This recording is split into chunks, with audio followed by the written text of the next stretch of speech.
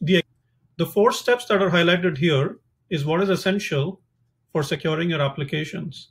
The two key components of software that are needed are the traceable platform agent and the tracing agents which run in the context of your applications. Let's get started. In this case, I have an application which is running in Kubernetes, which I need to protect. The infrastructure is running in GCP, and you see all the different Kubernetes services which are part of this application that you're trying to secure. Let's see how Traceable can do that. The first step is the platform agent. In this case, I will be installing the platform agent within Kubernetes, and we create a specific namespace where this will run. The second step is actually to add the repository into Helm so that all the components which are needed from the Traceable for the installation can easily be deployed via Helm. All that you need to do here is specify the token and the environment which you're trying to protect. As you see here, once I do that, the Traceable agent is up and running in your Kubernetes cluster. The next step is actually to install the tracing agents, in this case, in the Kubernetes sidecar proxy.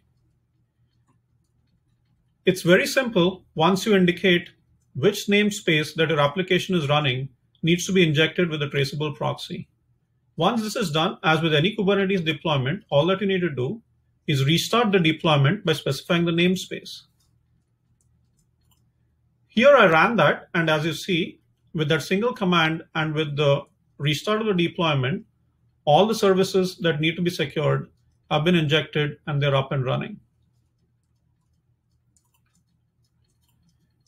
The third step in this particular case is going to be related to the Java application.